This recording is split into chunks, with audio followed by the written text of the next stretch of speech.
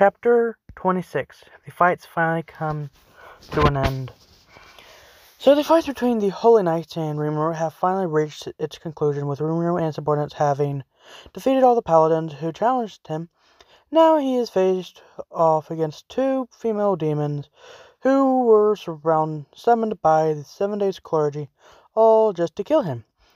The two demons are very powerful and could give any Rimiru subordinates a run for their money if the demons ever attacks them. Looking at them, Rimiru saw their aura to be demons releasing, and he was impressed. The yellow demon has by far the highest mana he's ever seen, excluding those of true dragons. Mana was practically pouring out of her, which greatly impressed him.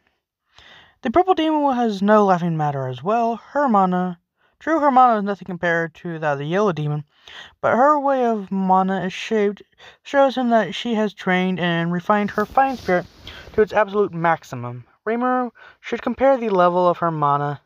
If Rimiru should compare the level of her mana, then he would say that she's slightly bigger than that of Shinon's currently.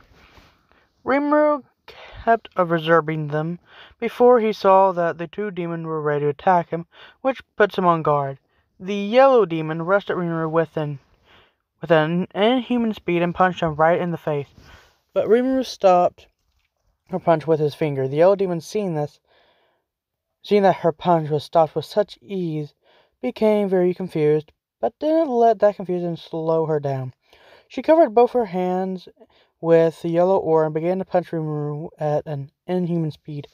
Rimiru continued to deflect her attacks with his finger, which frustrated the yellow demon a lot. She jumped back and glared at Rimiru.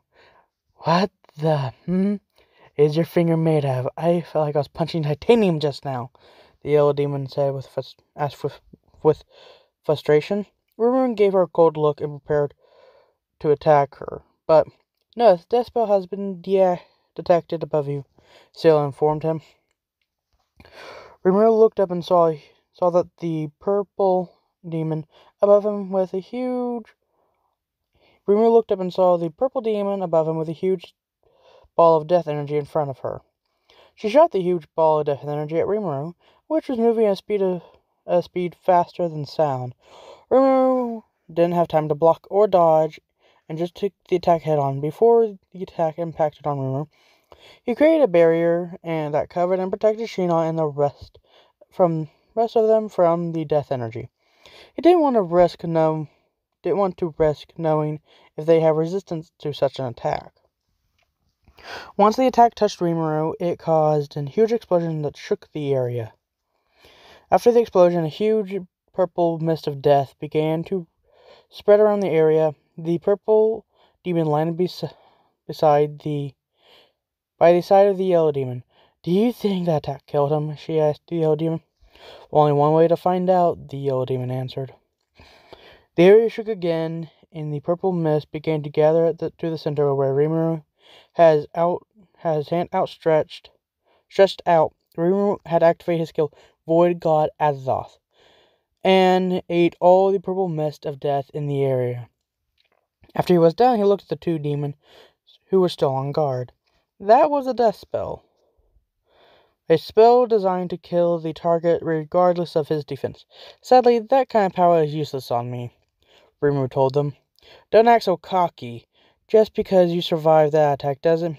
You're only a melee demon lord who thinks way too highly of himself," the yellow demon shouted at him. Rimiru ignored her and continued. "I have a proposal for the two of you." "Which is?" the purple demon cautiously asked. "I want you to be my subordinates. You two are strong and will be a great addition to my nation." "What do you say?" Rimiru asked them. The two demons were surprised by the request and looked at Rimiru to see what his true intentions were. Finally, the yellow demon asked, "I will never serve someone who is weaker than me," the yellow demon declared. "We demons pride ourselves to being strong and having strong masters. If you want our allegiance, then you have to prove to me that you are strong and have to subdue me in a fight," the purple demon told Rimiru. Rimiru nodded his head. At that, I see. Very well. I will beat you two and prove to you how strong I am. The yellow demon got ready to fight. If you can, that is. The yellow demon flew into the air and released her skill. She began to gather a massive amount of magic in order to release her strongest skill. The purple demon, seeing that the yellow demon was about to do, jumped and flew in the air to observe the outcome of her fellow demon's attack. The yellow demon continued to gather mana until it was ready. Take this, Gravity Collapse. Gravity Collapse is a spell that is created when the core of the magic Black Flame Core is released and expands to produce the flames of destruction. By compressing the two cores of Gravity Collapse can be formed. Compression means that supergravity is created. The easiest way to explain it is that it produces man-made black holes. This disrupts the gravitational field of the planet, creating a localized supergravity field. Anyone caught in the influence of the hyper-compressed space will be crushed. The strongest spell of the yellow demon. The reason she used this move is because every instinct in her body is telling her that the being she is challenging is dangerous. She confirmed this after the little exchange she had with him, and he was now blocking with her, and how he was blocking her with such ease. She knew in her heart that she couldn't win unless she brings out all the stops she has at her disposal, which is why she used this move on Rimiru. She released the spell, gravity suddenly went haywire, and the force increased. Anyone under its influence would be crushed. Rimiru was no exception to this. Rimiru felt the force of gravity suddenly increase around him. The force was overwhelming, and had it been anyone else in his situation right now, they would have been crushed under the force of power. But for him, it took a few seconds, but his body got used to the force, and he remained standing. Rimiru looked up and saw that he was inside some kind of compressed space. If he could describe it in words, he would say he was in a black hole. He saw all of the energy in the space being focused at a single point. The energy was spinning and a supernova began on the ground where he was standing. Not the whole area was covered in the supernova. A dark pillar connects the heaven and the earth became hotter than the sun. What is the CL? Rimiru asked. Answer. This is a nuclear strike magic gravity collapse. It encompasses all magic and physical phenomenon, and is an all-attribute attack. It requires a huge amount of control to release this magic. The reason this is because if the caster loses control, the explosion will resort that can be considered as big as the Big Bang. That is one dangerous spell. Will it affect me in any way? Rimiru asked. Negative. The attack is powerful, Master. While the attack is powerful, Master has multiple dimensional barrier that surrounds him at all times, and the level of attack cannot damage the body of a true dragon. I see. In that case, Rimiru drew out his sword. He added a little bit of his power to his sword before he slashed. Shinon was watching the fight inside the barrier that Rimiru created. She was surprised when she saw that the spell and the level of magicals it contained, but she believed that her master to prevail. Shinon, you have been quite quiet for quite some time. Now, are you worried about Lord Rimiru? Bimar asked her. Shinon turned to Bimaru and smiled. Do not worry about me. I'm just excited to see how our master will handle those two demons. He does want them to be his subordinates, so he wouldn't kill them, she said. Bimaru nodded his head. Indeed, those two are very powerful, and their powers are on par with a true demon lord. It will greatly boost our forces if they joined us. Shinaru became excited. That's what I mean. That's what I thought too. Frankly, that we are lacking two strong women in Tempest. And these two joining us will make it so that I'm not the only strong female subordinate of Lord Rimiru who can rival a true demon lord. What are you talking about, demon lord? Are you worried about demon lord Milim? She is strong and can rival Lord Rimiru if she gets serious. So you said. She doesn't count. She's the bride of Lord Rimiru and the future queen of Tempest. It is our duty to protect her as well, since Lord Rimiru said so. Shinon said. Enough you two. It seems that Lord Rimiru is making his move now, Bimara told them. They all watched to see what Rimiru will do. The Eldian was observing to see the explosion that would occur as a result of her spell, but something unbelievable happened. A sound of glass breaking was heard, which was followed by a huge shockwave which pushed her and everything else back.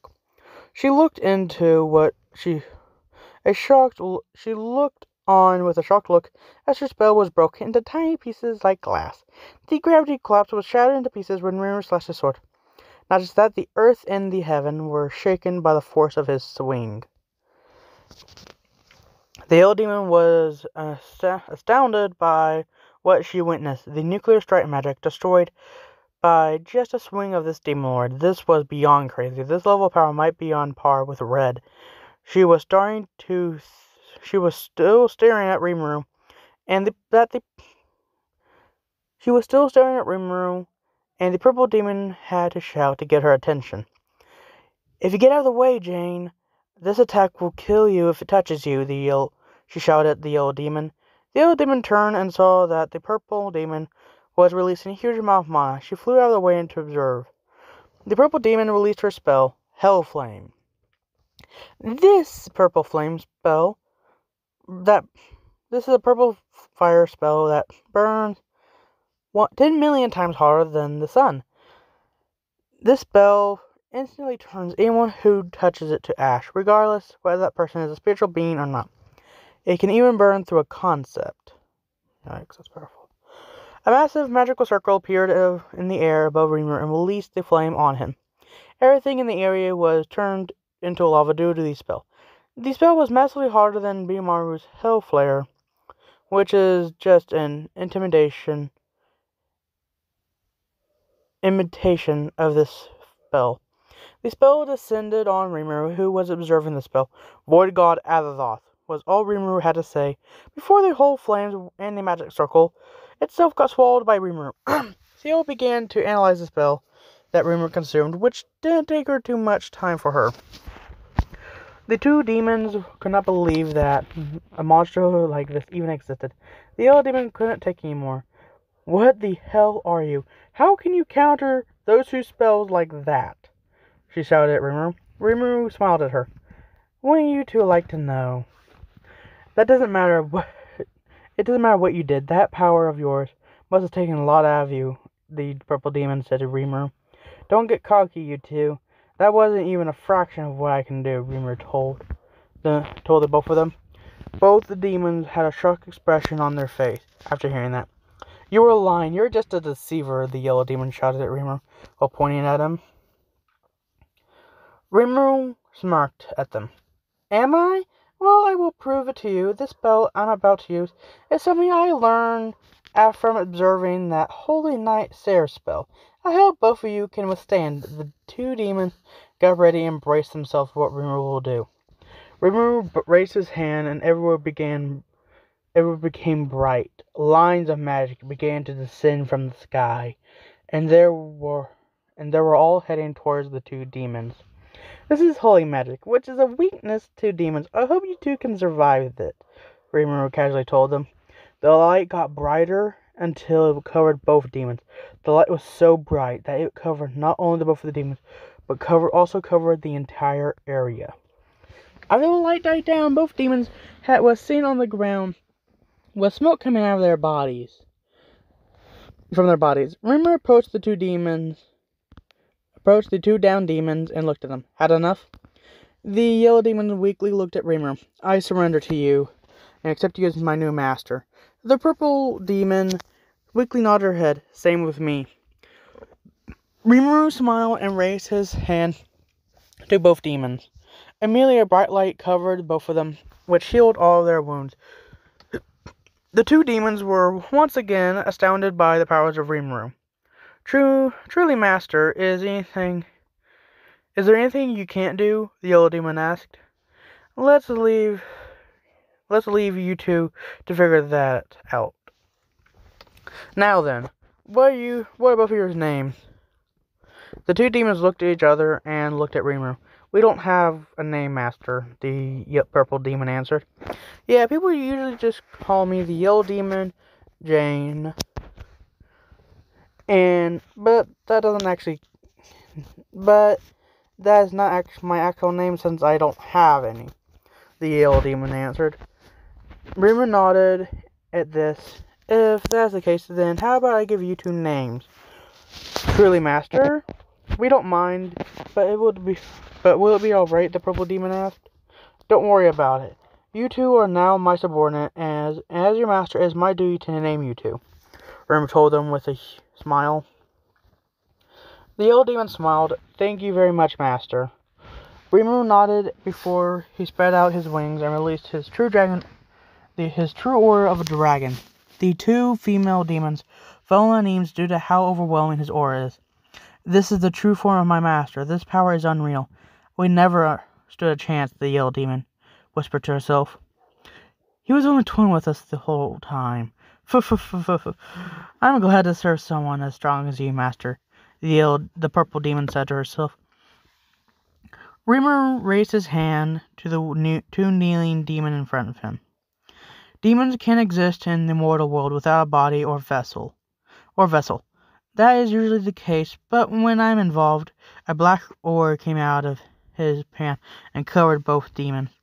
I am Rimiru Tempest, the fifth true dragon to ever exist. A bright light covered both demons as both of them felt that their whole body was changing. It felt to them like they were being reconstructed from scratch. I have recreated both of you and granted both of you the perfect body to use and serve me. Henceforth, the purple demon will be known as Caria, and the purple demon will be known as Ultima. Serve me well from now on, you two demons. The aura surrounding both demons vanished, and a huge amount of Rimiru's power was bestowed on them. Both of their outfits had changed after the transformation, and the magic tools have gone through the roof. Both of them opened their eyes and looked at Rimiru with smiles on their faces. We promise to serve you for all eternity, my lord and master, Caria said to Rimiru. Likewise, my lord, Ultima said as well. Rimiru nodded and turned to Milim and the rest, before he deactivated his barrier and was covering them. Milim, Soye, and Shinon walked up to Rimiru and the two female demons. Congratulations on your victory, Lord Rimiru, Milim said.